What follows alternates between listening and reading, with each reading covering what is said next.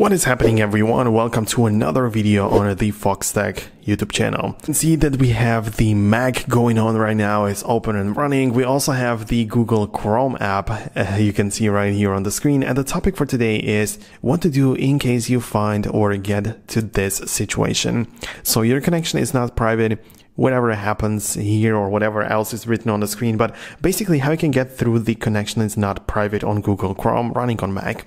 Well, the first thing you should pay attention to is that if you actually want to do something about it, because this is a feature which prevents you from being exposed to some potentially malicious files or users, whatever. Well, the basic idea is that perhaps you don't even want to get through it, you don't want to fix it, perhaps you just want to leave the website altogether and go back to something safer. So yeah, it's up to you to decide if you want to proceed with that, because I believe there you should see some advanced options, and if you probably click on learn more, you will be able to pass through it and get it to the website regardless. So that would be something to pay attention to, but perhaps you don't even want to. Okay, but when you get to this section, what you can do is basically refresh the page. That would be the first step you need to take. Sometimes it may happen that when you refresh the page, something's going to happen to you. You're going to notice that the website suddenly starts working. Perhaps there was some kind of glitch or whatever. So refreshing the website is going to be the first step. But then what you have to make sure is that you check that you have the correct time set on your MacBook. For this, you need to open up the system preferences or the settings. Guys, I want you to use your devices the best possible way. And that's why I created this free education platform where you can find, as of right now, there's the video editing course, all apps explained, where you can find full guides for many different apps. We're constantly adding more to the list. It's free to access. Link is down below. And in here, you want to go to the general section and find the date and a time. So it is right here. And I would recommend you to have it set to automatically, because in that case, you just use the internet time. When it has access to the internet, it's going to make sure that you have the correct time set. And that way, you're not supposed to be worried about anything. The reason I mentioned this is because when you don't have the time set properly, when you just disable this option and just set it up on your own and just choose some random time or something is wrong, perhaps the certificate of the website that you're trying to visit is going to be expired by then.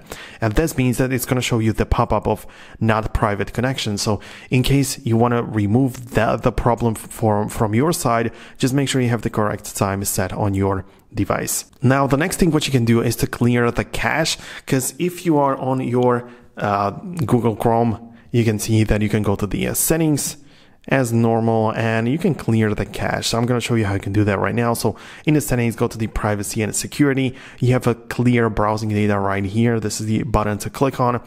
And here you have the, you need to be only just in the basic section. You don't even have to go to the advanced.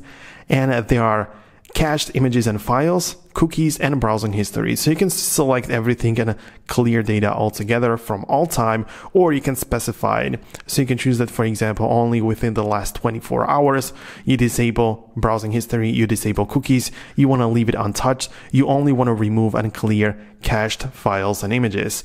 So let's say that within the last 24 hours, you can see there is 148 megabytes worth of cached data and cached files, so you can clear that easily and decide if it helped or see if it helped you or not by going to the same page to see what's going on. Now, if none of that helps, perhaps the problem is in the web browser. So in that case, what you can do is to simply try a different one, go to Safari, go to Opera, whatever else you use, and fire up the same website. If you get the same pop-up or something is wrong with that, well, you probably know that you shouldn't go to that website at the end. It's probably not good for your device. It can potentially hurt you, so I would avoid those websites altogether. But in case you are 100% sure that the website is safe, you can get past that security alert or notification. So yeah, I'm gonna wrap up this video right now. These are the things which I would recommend you to do in case you come across the pop-up of the website, or you can see connection not being private. So that's about it. I'm gonna wrap up this video. Thank you very much for watching. If you found it useful, leave a thumbs up and subscribe to the Foxtecc as well, so you never miss future uploads and videos like this one. Thanks a lot for watching. See you guys later.